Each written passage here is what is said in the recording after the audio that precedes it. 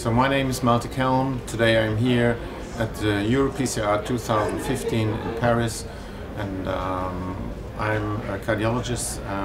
My focus area are acute myocardial infarction and interventional cardiology. I'm professor and chairman of the Department of Cardiology at the Heinrich Heine University in Düsseldorf, Germany.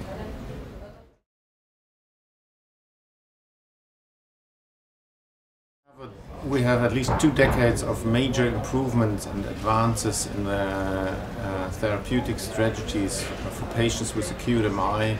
In particular, we have improvements in the materials and in the procedures related to interventional cardiology. We have also major advantages experienced in the pharmaceutical therapy, in particular antiplatelet therapy and anticoagulation.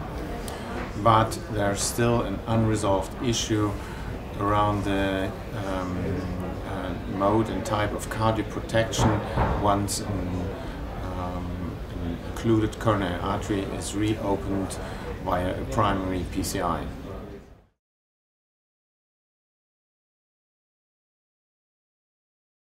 The major goal of intermittent coronary sinus occlusion is to improve cardioprotection, in particular during the acute phase of reperfusion after reopening an occluded coronary artery.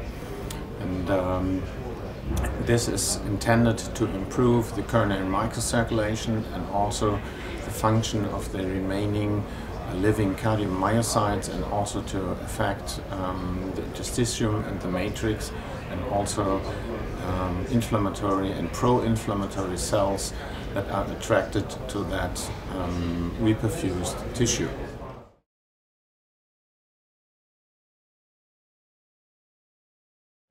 Well, PiCSO improves myocardial function and via cardioprotection during the acute and subacute phase of acute MI once it has been reperfused according to guideline orientated therapies. And that is to improve myocardial function and mainly due reduction or at least attenuation of infarct and infarct size.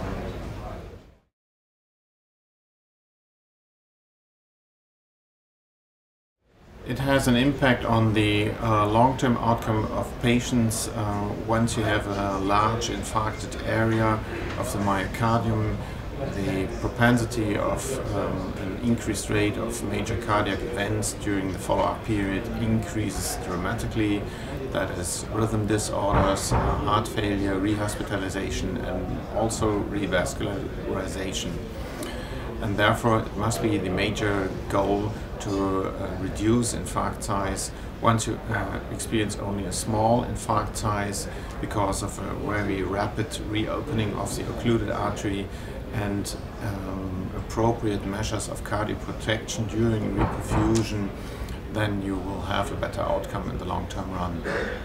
And that is also the major goal of the PiCSO therapy, and it has been shown so far in the first clinical trials based on the preliminary experience of the preclinical trials that PiCSO is improving coronary circulation at the level of the microcirculation, is reducing infarct size, and therefore has a potential as a novel strategy in interventional cardiology as an adjunct therapy in the event of acute reperfusion in the cath lab of a patient with an acute MI, and in the long-term run to improve the prognosis of that patient.